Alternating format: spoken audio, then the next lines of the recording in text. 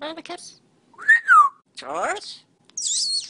Hello, sniffers! My name is Marlene McCohen, and this is Picasso, my mustache parakeet, who's usually very chill, but I'm gonna show you why he's not today, because I am here with Jersey, my umbrella cockatoo. Jersey, say hi.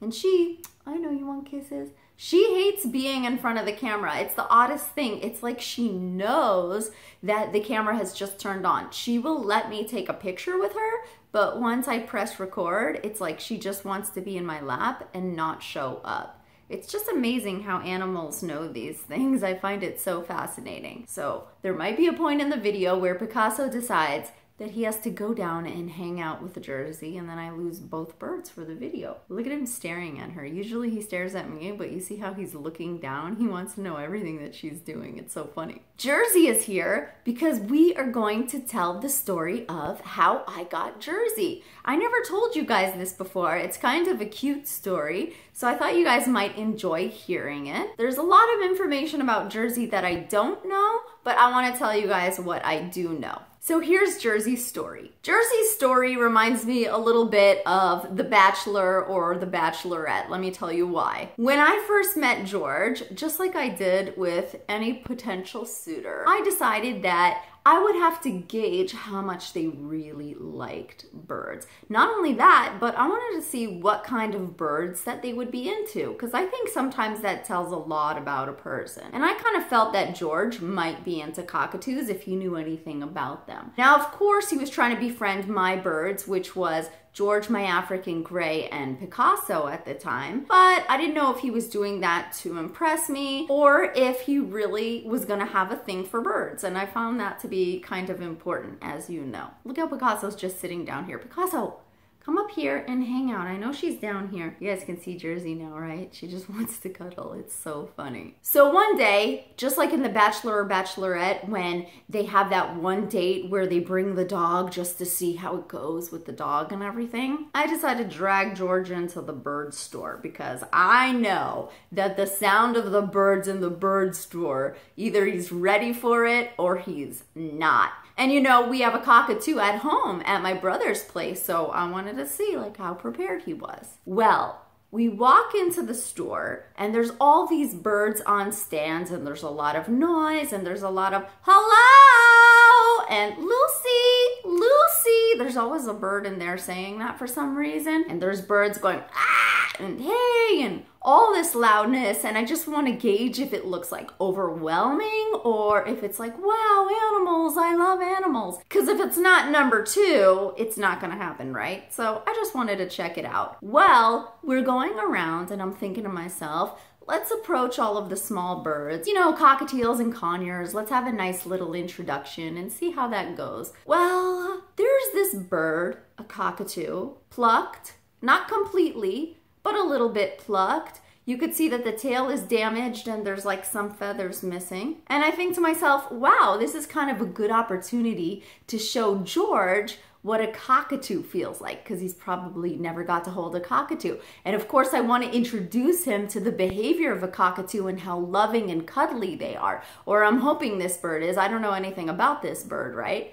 So this bird is standing there and I feel a little bit sad for the bird, but the bird seems sweet. I can't tell. I don't know. I didn't even try anything yet. I'm just analyzing the bird, looking at it, trying to approach with any caution. And suddenly the bird just jumps onto George's arm. And I'm like, okay, calm down. This is like how you handle her.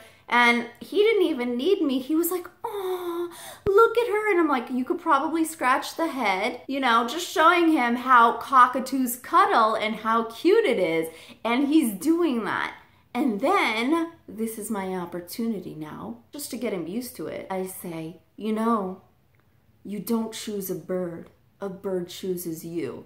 I just wanted to see like the mentality, and he's like, yeah. There was nothing to it, and then we move on, and the bird goes back on the stand, and we basically move on, look at all the other birds.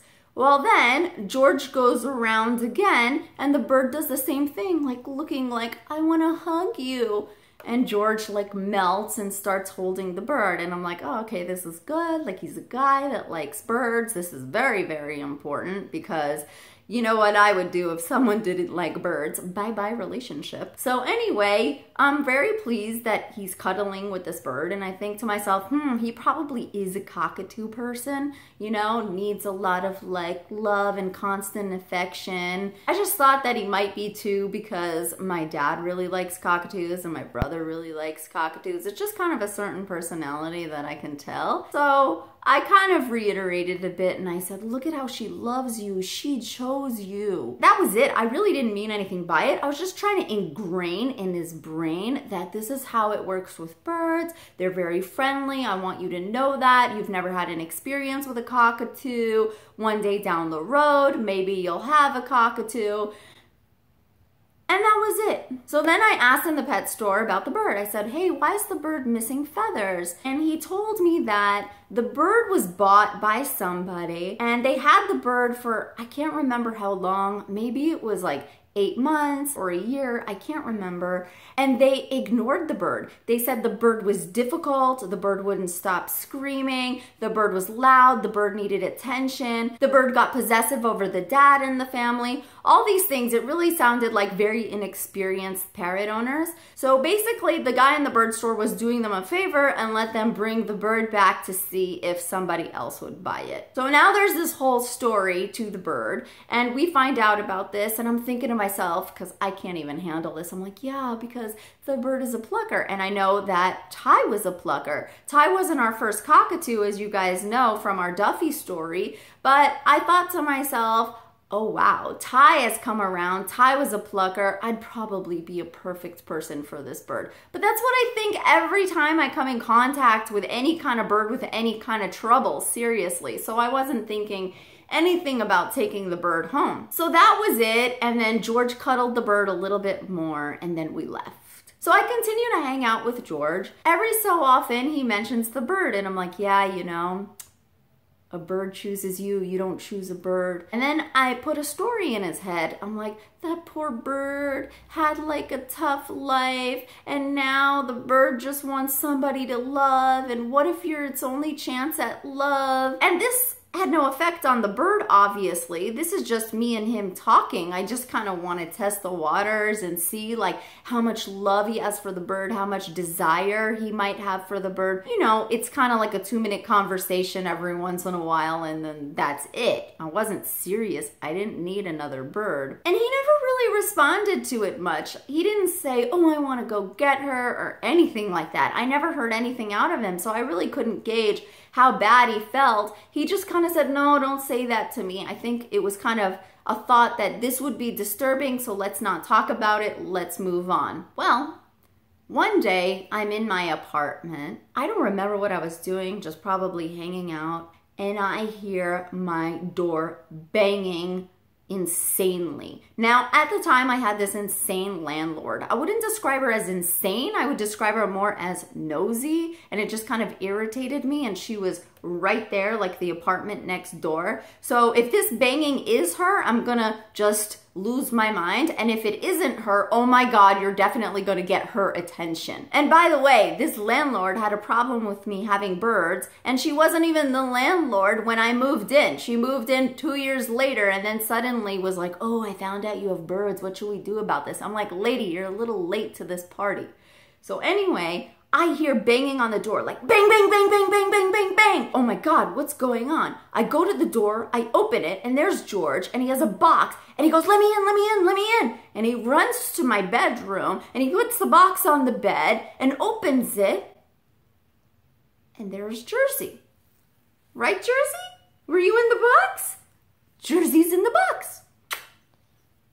I'm like, what did you do? Suddenly the bird pops out. He's like, I couldn't stop thinking about her. The way she cuddled me and the way she just loved me. I knew I had to go get her. I'm like, wait a minute. Hold on. Like, one, are you insane? You didn't even tell me you were going to go get this bird. I thought you were at work. What are you doing here? Two, where is this bird going to live? Because we don't live together. So what's going on right now? Three, oh my God. Is this relationship going to last? I hope so, because who gets the bird now? This is all like what's really going through my mind. And then I look at her little face and I'm like, oh my God, this bird is so cute. I'm gonna give her all the love in the world. And of course, she loves George. That's like her main person, right? So I asked him what happened. He said, I couldn't stop thinking about her story. So I went to the bird store and I said, is she still available? And he said, no, I sold her, but she was there. And he said, she's right here. And he said, yeah, she's here, but I sold her to a guy already. She's already paid for.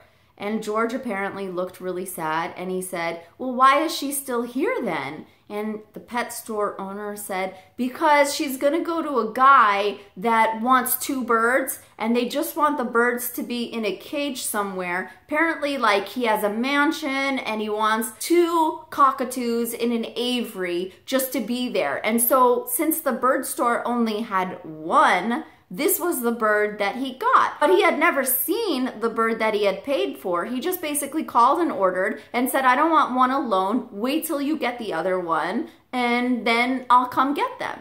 So George said, wait a minute. If he's never met the bird, can you please order him another cockatoo and maybe just call him and see if I can have this one? So the bird store owner called the guy that bought the bird and asked him, hey, I got someone here who's really in love with this bird. Do you mind if I just order you 2 more? And he's like, yeah, I don't care. That's fine. Heartbreaking. It means somewhere there's going to be 2 other cockatoos stuck in a cage, but at the same time, this one is going to get a new lease on life, right? That's what I think. I'm like, yeah, you got the bird. I can't believe it. It's meant to be. And he's just like, yes, she loves me. And, you know, he's hugging her and kissing her. And we buy her all these toys. And we want to make sure that she's completely engaged, of course. And so begins our life with Jersey. Now about her feather picking, it was so much harder than I thought. I really thought that the way we handled things with Ty, those things would apply to Jersey.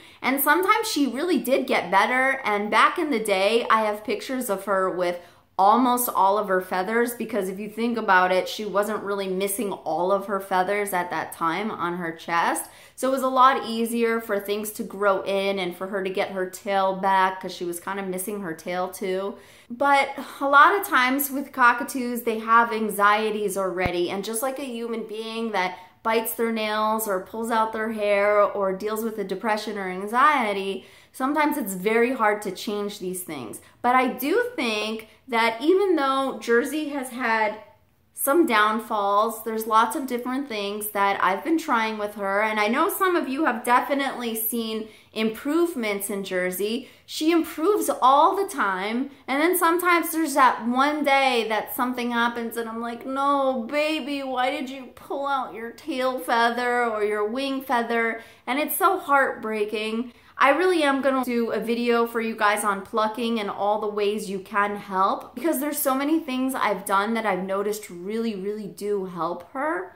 And if you really watch your bird's behavior, you can discover what types of things are giving them anxiety and try to reduce all of those elements. Those things are possible, but that's all for another video. In the meantime, that's the story of Jersey. She was with a family before. I don't exactly know everything that happened with that family. I just know that she acquired some form of anxiety. She's a little bit smaller than all other umbrella cockatoos. A few months after we got her DNA tested, and I'll never forget when the notice came in the mail, because it said to Jersey, and then when George opened it and found out she was a girl, he had the cutest reaction. He was like, it's a girl, my baby. And then the way he behaved towards her just was so different. It was like, oh, she's a little girl. I don't know why, it was just so interesting to watch that kind of human behavior too towards an animal. And Jersey really is one of the sweetest birds you'll ever meet, with the best heart, right, baby? She's such a good bird. She's so sweet. She loves to play. She loves to dance. She loves to sing. She thinks she has a good voice, but she has a terrible voice, right, Jersey? And most of all, she loves love. But the funniest part of this entire story is, if you guys follow my channel and know my videos, you know that Jersey does what she did to George to every single guy that walks into this house. So even though George felt very special, and even though I was like, you know, you don't choose a bird chooses you, this bird was choosing every which guy that she possibly could, as far as I know. I mean, how many guys do you think she flirted with in the store? I have no idea. I never found out what happened with the family that gave up the bird, if they missed her or anything like that. Sometimes with those things, I'm terrified to ask because I don't want to remind the store owner anything about it, like, oh yeah, he's trying to get them back. I'm just like, thank you, bye-bye. I'm gonna buy food for like 5 months so that, you know, it's out of the system and you don't see me.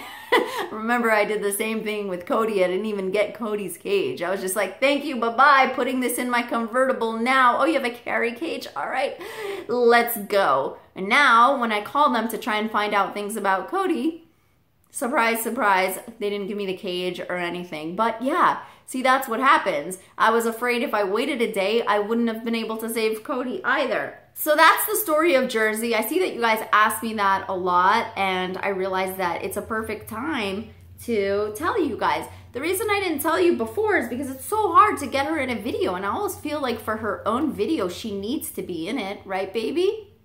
Look at her, like she just instinctively knows. Like she comes down. You wanna say hi? No, she doesn't. Okay, and then Picasso's gonna leave too. So now you guys get to see another aspect of Picasso, because all he does is wants to be with his wife. By the way, watch Picasso getting interviewed about his wife. You'll kind of like that video. So that is it, guys. Thank you guys so much for watching the Storytime Sunday. I hope you had as good time as I enjoyed telling it. Please follow me on Instagram at Marlene McCohen. Subscribe to my channel if you haven't already. We love new subscribers. Check out Parrot Station on Facebook. That is my Facebook group for those of you who want to come on, enjoy, and show me your birds. Thank you guys so much for watching. Bye.